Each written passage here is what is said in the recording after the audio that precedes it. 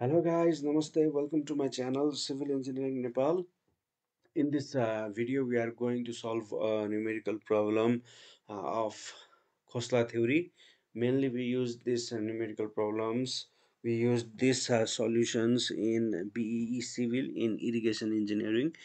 Um, Today, we'll discuss about Khosla theory and the ideas and tricks to calculate the uplift pressure at key points of the weir. If you have not subscribed our channel, then please subscribe. Also hit like button and also share this channel or video with your friends or family relatives who are in need of this video. Also hit the bell notification on so that you will be updated with our video, uh, with our engineering related video. Okay, now we are going to start our topic, Khosla theory.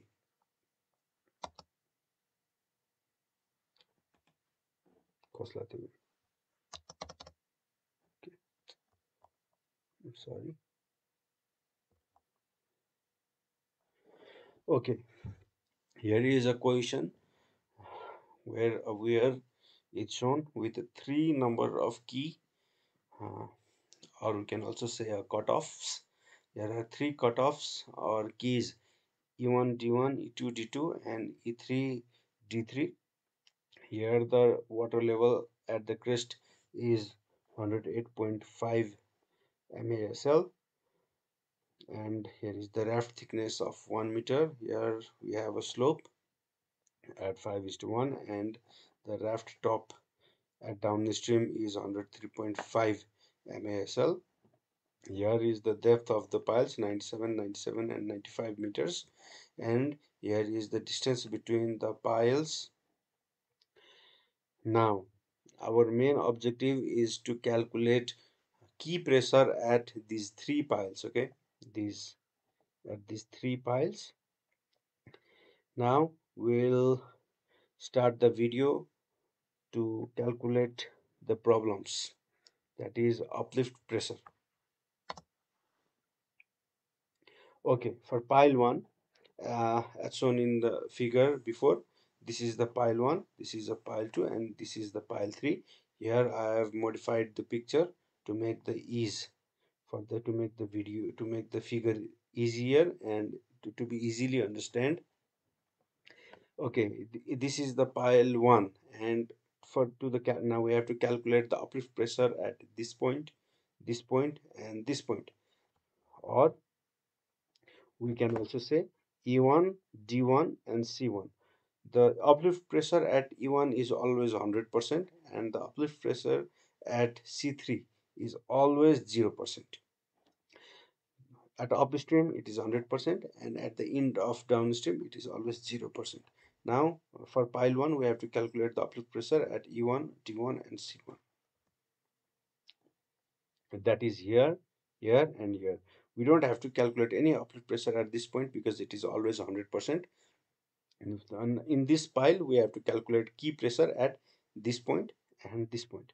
To calculate this, we need to calculate the value of alpha and lambda to input the value in this uplift pressure formula, which is equals to 1 by pi cos inverse lambda minus 2 upon lambda, where the value of lambda is equal to 1 plus under root alpha square plus 1 upon 2. And also again you may be wondering what the value of alpha is.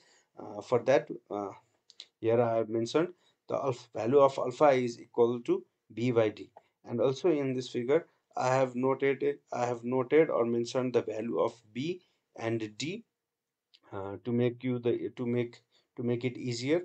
The value of b is the total length of the weir, whereas the value of d is depth of pile from raft top. That is, the value of d is equal to the distance between this and this, or we can also say RL of this point also. Now, first to calculate the value of uh, uplift pressure, we need the value of lambda, and also we need to calculate the value of lambda, we need the value of alpha. So we will begin with calculating the value of alpha here. according to the figure, if you have noted, the value of B is 54 meters and the value of D is 105 upon 97. The RL of 100 RL of raft top is 105 meter, whereas the depth of the pile is 97 meters. Upon the calculation, we get the value of alpha at 6.69, and we will substitute this 6.69 value of alpha in the value of lambda here, and we will obtain the value of lambda, which will again be substituted in this equation. Okay, now putting this alpha, we'll get the value of lambda as 3.991. Now we will again substitute this value under this equation to get the uplift pressure. Now moving into the next slide. Okay, we have already obtained the value of alpha, and we have also obtained the value of lambda again, and on substituting that value under this equation, we get the key pressure at the first point, that is a downstream of the pile at this point, as uh, this. We get on substituting the value of lambda, 1 by pi cos inverse 3.991 upon minus 2 upon 3.991, we get the value as 0.33 or 33.74. This is the first key pressure. To calculate the second key pressure at second point, we will only add the numerator by 1. We will only add the numerator by 1, and we will get the new formula to calculate the key pressure at second point. You can also you may find that in books of Askekar, Bisipunya, you may get the value as lambda minus 1 upon lambda, but you to make you easier, to make it easily rememberable, you can only add the numerator by 1, then you will get the second formula to calculate the key pressure. Upon the substitution of the value of lambda in this equation, that is for the second point, we get the value as 23.28%. Now, okay, now I will tell you, is it really possible to decrease the uplift pressure from 100% to directly to 33.74 or 23%? It is not really applicable, right? Because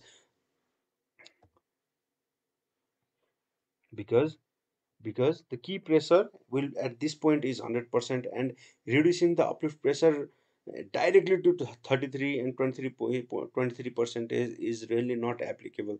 It might be possible under at this point, or maybe this point, uh, but it is really not applicable. So we will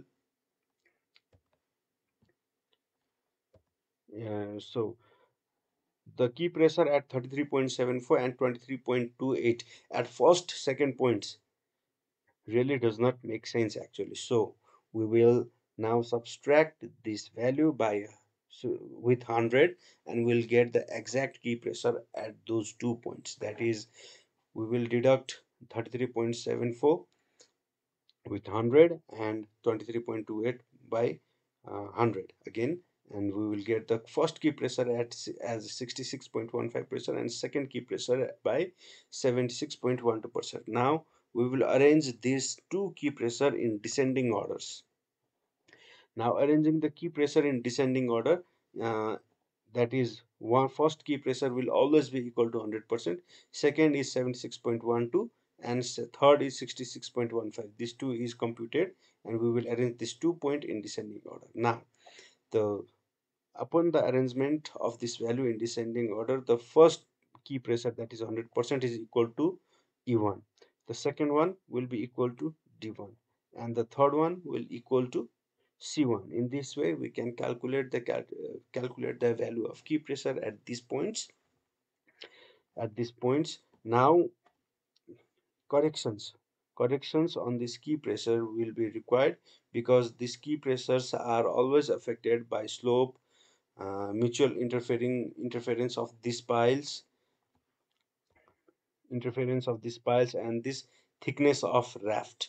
Uh, and thickness of raft will always be affecting the value of key pressure. Now, if under the pile, there will always be negative correction on left hand side and always be positive correction on right hand side. That is, correction will always be negative on E1, E2, and E3, whereas correction will always be positive under C1, C2 and C3, and no correction will be ever required on D1, D2 and D3 points. And also I would like to tell you, no correction will be required on 100 percentage and zero pressure key points, that is at E1 and C3. No any corrections will be required. The types of correction we will performing in this key points are thickness correction, interference correction and slope correction. Slope correction will only be required if the slope of raft starts or ends beside the pile, that is in this pile only we will have to compute the slope correction, because here is the slope near to this pile, so we will calculate the slope correction. The correction calculation of this key pressures of these piles will be uploaded in the next video. Comment down below if you need this corrections as a part 2 of this video. Now, I would like to again tell you to like, subscribe, share, and turn on the bell notification on for this channel, so that we get motivated and will be keep updating you guys regarding these stuffs, these videos. Okay. Similarly, we have calculated the key pressure for this pile 1, and now we will be required to calculate the key pressure at pile 2, that is at this point, and this point. Now the calculation formula for key pressure, uh, the basic formula, I would like to say basic formula, because there will be next other two formula also. The basic formula is 1 by pi cos inverse lambda 1 plus 1 upon lambda, where the value of lambda will be equal to root under alpha 1 square plus 1 plus under root alpha 2 square plus 1, and the value of lambda 1 will be equal to lambda. The only difference is this sign. The positive signs will be turned into negative sign, and here is the formula to calculate the value of lambda 1 and lambda. Now, to calculate the value of alpha 1 and alpha 2, we have the equation alpha 1 equals to b1 upon d and alpha 2 equals to b2 upon d, where b1 is equal to the distance between that pile, that is pile 2 and pile 1, whereas b2 is equal to that pile, that is pile 2 and pile 3. Or we can also say that this b1 or b2 is equal to the distance between the interfering piles of that pile, that is interfering piles for pile 2 is pile 1 and pile 3. So b1 is equals to distance between pile 1 and pile 2, whereas b2 is equal to distance between pile 2 and pile 3, and d is the depth of the pile from top of the raft. Now, upon substitution of this value b1 upon d, we get the value alpha 1 as 2, and substituting the value of b2 upon d, we get alpha 2 as 4.75. You can also refer the question video. That question I've shown you in the beginning of the video. Now, after obtaining the value of alpha 1 and alpha 2 as 2 and 4.75, we'll substitute this alpha 1 and alpha 2 to get the value of lambda and lambda 1. Upon substitution, we get the value of lambda as 3.935 and the value of lambda 1 as minus 1.43. Now we will substitute this value under this equation. This is the main formula to calculate the key pressure, uplift pressure at key points. Now, upon substitution, we get the first key pressure, uh, uh, which is equal to 1 by pi cos inverse lambda 1 plus 1 upon lambda, which is equals to 53.4%. Now, the second form we obtain the second formula by and in previously we added the numerator by 1. Now we will subtract the numerator by 1. That is, if we subtract the numerator by 1, we will get the formula to calculate the key pressure at second point of that pi. Now, here lambda 1 plus 1, we will subtract this by minus 1, then we will get the formula to calculate the key pressure at second point. That is Upon substitution of the value in this equation, we get 61.8%. If you refer in the uh, various irrigation books, then you will get the formula as lambda 1 upon lambda only, which is because the numerator is subtracted by 1, and this plus 1 and minus 1 will be cancelled out by each other. So this is the basic formula, and you just need to subtract the numerator by 1, and you will get the formula to calculate the next key pressure.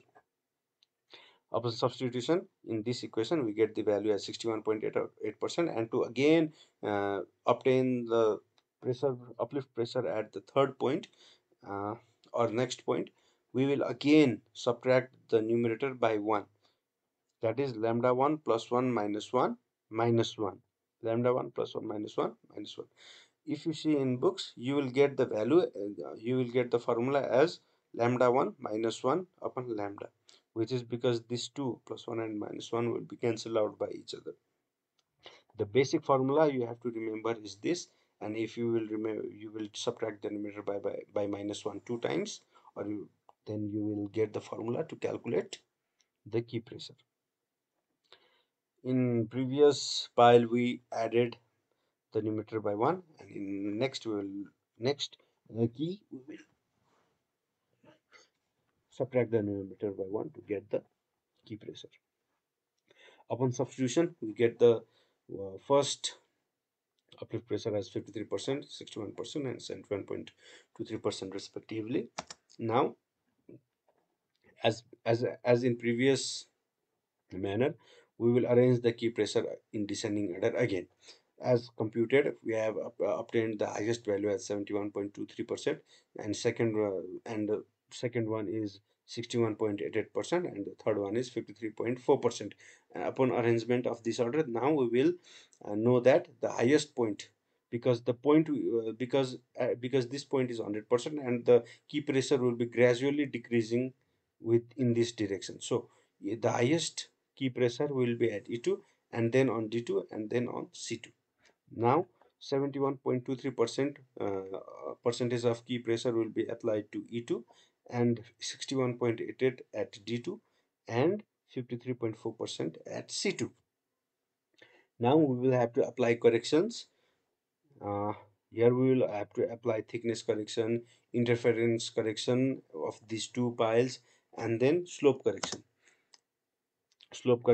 but the calculation of this correction will be uploaded in the next video. Please comment, also subscribe and like if you need the correction calculations of these piles in the next video. Okay guys, this was it, because I will not be doing the uplift pressure calculation at these points, because the process to calculate the uplift pressure at this at the third pile is exactly same as the uplift pressure calculation process as of pile 1. So please brainstorm it by yourself. The process is same, the calculation process is same to the pile 1. If you have any confusion regarding the calculation, please comment down below. Thank you very much. Lastly, I will again like to tell you, please subscribe the channel, and please share the channel or the video to the needy ones. Thank you guys. This was it. Stay tuned for the next video. Thank you.